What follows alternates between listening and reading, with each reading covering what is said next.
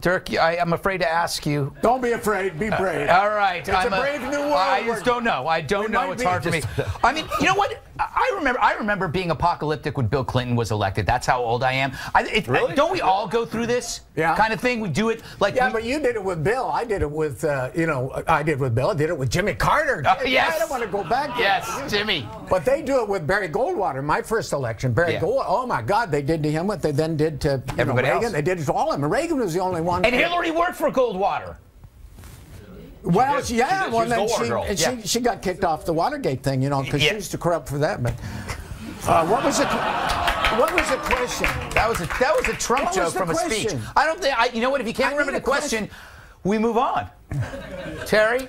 Thank you. I don't have a question. I feel like something crazy could happen right here. Yeah, no, Dirk, no, it's a good thing. No, but let me say one thing. Trump better not listen to all the people that are making nice with him. A lot of them in his party. So you're vindictive. You're vindictive. No, he doesn't. Yes, he does. No, he can't only talk to. He's going to be the president. Do you remember? He